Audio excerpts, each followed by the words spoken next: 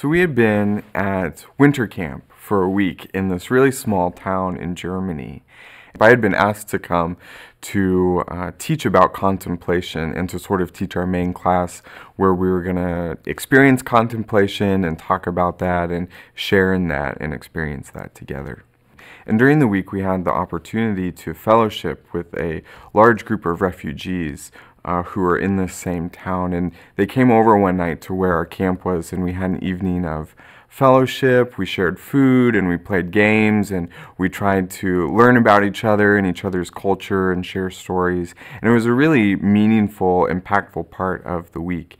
And we also had two of our campers were also refugees. There was Raybar from Syria and Angela from Albania, and they had just recently moved, within the year, had recently moved to Germany, and so they were also refugees, and some of our church folks there had been working with them and getting to know them and invited them to come to camp for the week. And so they were there, and it was just incredible to be able to share with them and again get to know them and hear their stories. And at our closing worship, it was really simple. We were just gathered around, all of us in a circle around a table, and there were just a few little candles going, and we were singing the song, Peace, Salam, Shalom. And so often when we sing these songs, I think they're great and they're inspiring and the music is powerful and it moves us, but we sing these songs as hopes or as dreams or of what could be. But in that moment, we were singing Peace, Salam, Shalom, and I looked around and we had people from Germany, from England, from Syria and Albania, and from the United States.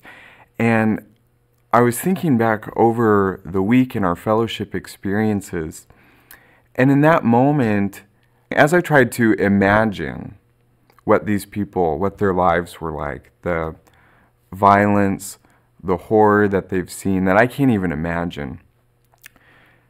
And as we were singing that song, it became so real. The moment became real. And it was not, we weren't singing of peace that we would hope for in the future. We were singing of peace that was real right then in that moment. And as I gave myself over to the moment, fully, and kind of just closed my eyes and embraced the moment,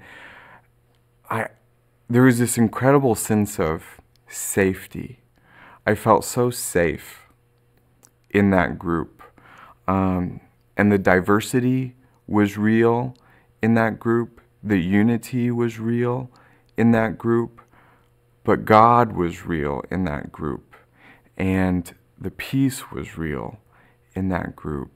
And the kingdom was made real in that group. And it just wasn't a song anymore. It was more than a song. It was the moment, and it was real. And that, was incredible.